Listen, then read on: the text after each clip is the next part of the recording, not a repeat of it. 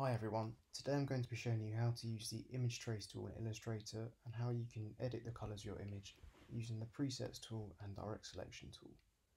So here's a quick example of a change I made earlier. So first of all, you want to select your image and go to the image trace button above. This will then vectorize your image.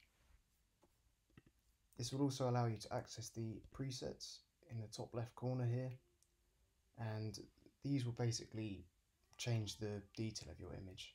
So for this example I'm going to show you how to use it with 3 colours. So it may take a few seconds just to render your image, and it's basically just going to simplify it to 3 colours.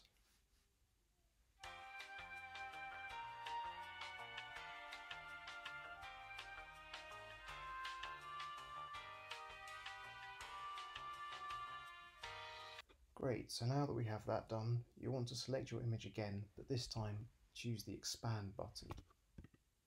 So what this is going to do is allow you to select individual paths using the direct selection tool. So if we click off of here, and you can find your direct selection tool in the top left here, also known as the white arrow tool. So for this example I'm just going to select this part of the image here and locate the colour palette, and I'm just going to choose sort of a light green colour here. And yeah, so that's going to change that section of the image to green, and that's it. That's how to use the image trace tool in Illustrator. Thank you for watching.